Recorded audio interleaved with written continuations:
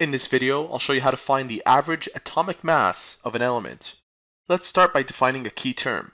Isotopes are two atoms with the same atomic number, which means the number of protons in the nucleus, but different atomic masses. An atomic mass is the combination of protons and neutrons, and therefore different number of neutrons in the nucleus. The question asks, given the table below, find the average atomic mass represented as AAM of hydrogen.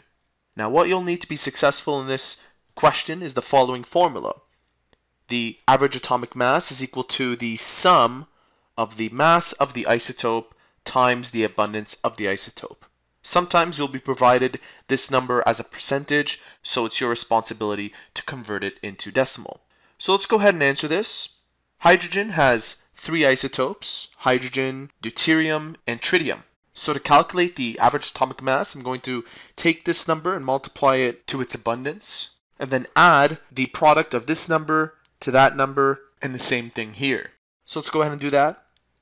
AAM is equal to 1.00782505 times 0.99985, multiplying this number 2.0141079 times 0.00015, and finally this 3.01602 times 0, and this goes to nothing. So we're left with, using our calculator,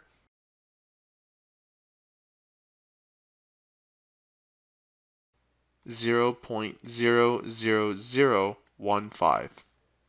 Now I'm not going to bother adding this because it's 0 already, and this gives us the following average.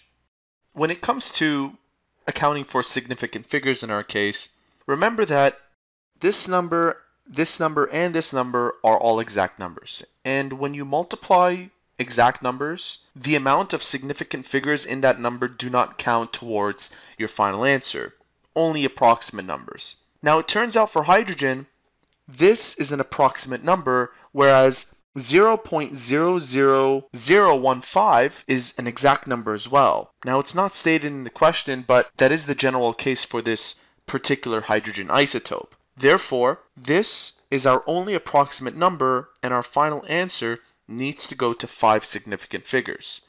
Now if it goes to 5 significant figures, everything after this 9 will be truncated. Since the 7 is greater than 5, this will go up by 1, and we end up with 1.0080. This number goes up by 1, therefore this becomes 80. And this right here represents the average atomic mass for hydrogen. And there you have it. That is how to find the average atomic mass of an element.